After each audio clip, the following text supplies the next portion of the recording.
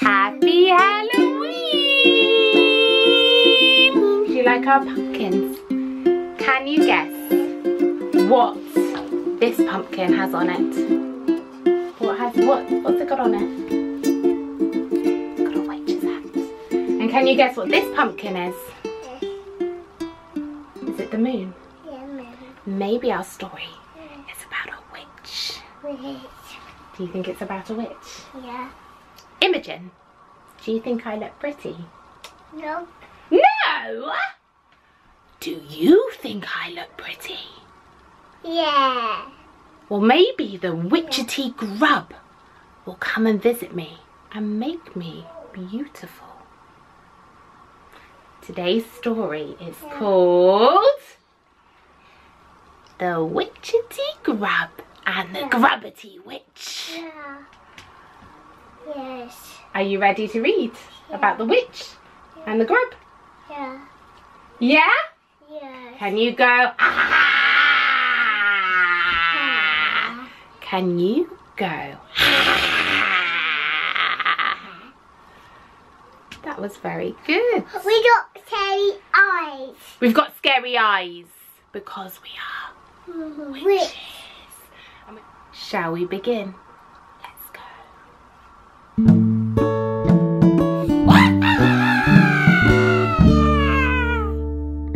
The Witchetty Grub and the Grubbety Witch by Daniel Williamson. Winding away from the bright city lights, on a hill up high in the clouds, a spooky old castle glows in the night, where a lonely witch hides from crowds. She reads the spells from her Witchetty books as she pours from her Witchetty potions, stirring her cauldron with a Witchetty look going through her Witchetty motions. They don't like me, and I don't like them, she sings as the cauldron bubbles. This spell will make it snow again and bring them awful troubles. That's not a good choice, said a posh little voice from behind the big wooden door. Your spell won't last long. You're doing it wrong, said the tiny strange creature on the floor. Yuck! What are you? Said the witch, bending down. You look like the slime from my tub. Slimy? Not me. I'm clean as can be. A fidgety, witchetty grub. A witchetty grub? There's no such bug. And what makes you think you're so clean? You crawl around on the dirty rug where all the animals have been. But look at my face. No mud, muck or moss. Not one bit like yours. When was the last time you had a good wash and cleaned all your spots and sores? The witch grabs a mirror and shrieks at the shock. Ah! What happened? You're right. You're showing the signs of working too hard, making spells deep into the night. But my hands are so crooked, and my arms are all bent. I can't even wash my own face. Don't worry, said the grub. My hands are nimble. I'll help if I can stay at your place. It's a deal, said the witch. But watch out for the cat.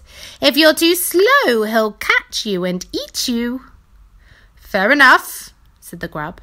I won't forget that. Now pick me up so I can reach you.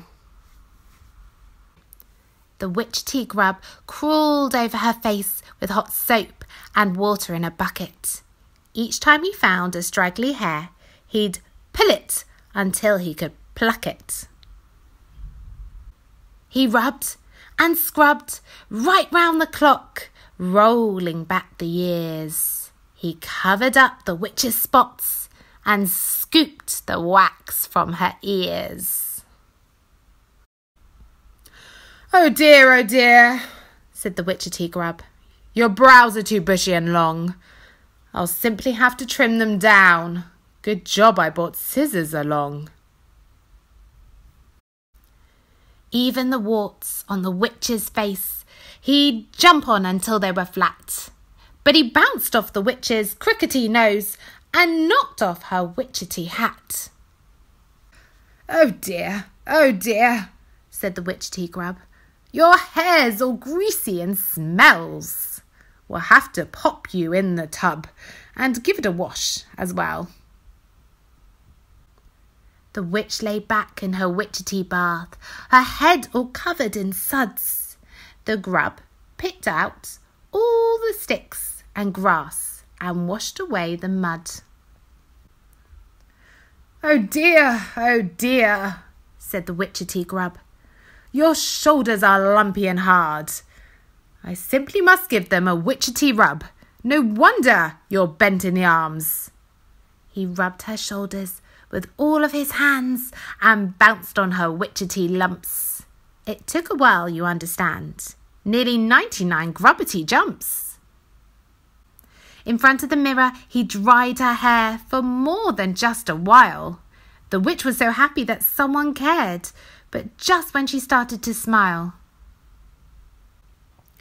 Oh dear, said the Witchetty Grub. Your teeth are all green and rotten. Twice a day they need a scrub, but clearly you've forgotten. The grub climbed into the witch's mouth with a toothpick and a long minty brush. He found bits of food and picked them out, even bits of old bread and the crust. He scrubbed every tooth 100 times and polished them up so shiny. It's a darn good job, I think you'll find, that witchetty grubs are so tiny. They walked across to the dressing room to find the witch some clothes. Oh dear, it can't be true. You've got holes in all of those. The Witchetty Grub took a needle and thread while the witch relaxed by the fire. Don't worry, I'll sew them all up, he said, though I'm starting to feel quite tired. The Witchetty Grub then started to yawn, which made the witch yawn too, her eyelids falling to the floor. I do hope it's bedtime soon. All done, said the grub. Now look in the mirror and tell me, what do you see? I see the colour in my cheeks again. I feel like a whole new me. So, no more nights around the cauldron casting spells upon the city? My time I'll now spend with my new little friend that can make an old witch look so pretty. Do you think the Witchetty Grub could make Mummy pretty? No. No! Yeah. Or maybe the Witchetty Grub will visit me and get rid of the wart on my nose. Let's hope. Yeah? Would that be nice? Yeah? I hope you liked our witchy story. Are you going to be a witch for Halloween? Happy Halloween, bookworms. So,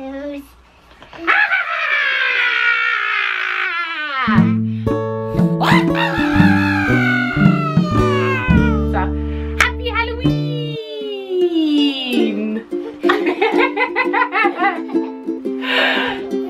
Can you show them how to be a witch? Not everyone knows. So what's this? Boo! It's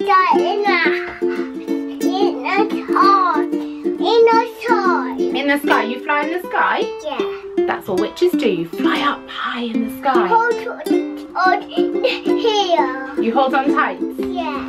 and you fly.